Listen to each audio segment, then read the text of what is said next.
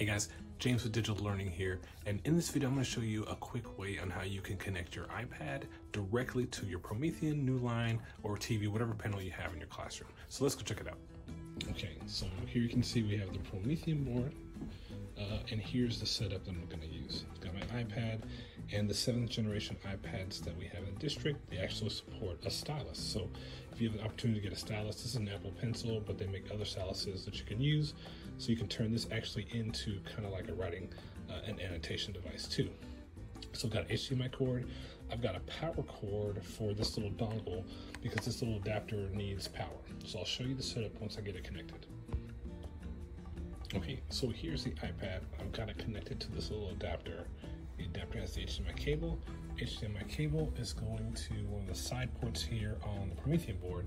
Yes, you have some ports over here, but I wouldn't plug them there because there's a lot of movement, students, desk, whatever the case may be, those cables may get damaged.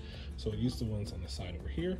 And then the last thing is this little adapter needs power. So I have just a little Apple charger with cable here that is giving it power. Okay, so iPad's on. I come over here to my Promethean panel or whatever display you have. You're looking for the source and it'll show me I have something plugged in. I'm gonna tap that and then I should be able to see just a second as things adjust. There's the iPad right there.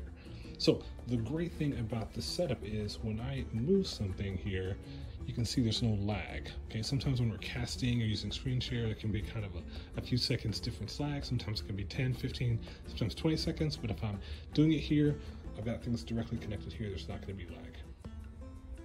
Okay, so why do I have my iPad connected physically to a panel that I can cast from? Well, sometimes there's lag, right? And so if I do it this way, again, no lag, we already demonstrated that. But another thing is sometimes we have document cameras in our classrooms. They can be kind of big, bulky, may take up a lot of space. I can model and still do the same modeling on an iPad. So I'm doing the same thing, I'm just using a different device. So I have a couple of apps here. One is the Notes app and one is PowerPoint. So I'm gonna hit on the Notes app.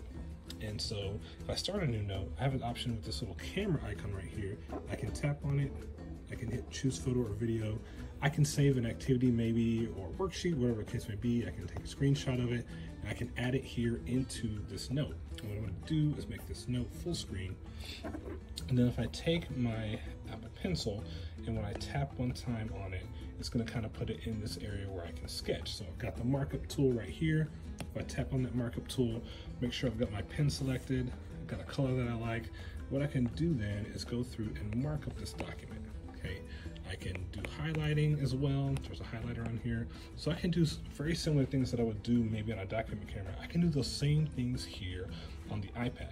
When I'm done with this, the coolest thing about it is if I hit the share button, I can connect my Drive, I can connect Google Classroom, and I can definitely share those directly with students, okay? Another app that I like to use is PowerPoint right here. So when I hit on PowerPoint, PowerPoint is super dope. Y'all know on some of the tabs at the top, on the mobile version and on the desktop version, you have the option here for drawing. Okay, so I get drawing tools there. Select the pen, pencil, or marker. Then what I can do is I can go ahead and kind of mark up this document the same way. So I'm doing the same thing, modeling, annotating, highlighting, working out calculations, doing the same thing. I'm just using a different device and I don't have to be kind of connected here. If I want to untether, having a great day on the internet, I'll untether, I'll screen share, and I can share that stuff directly here on the panel. So hope this helps.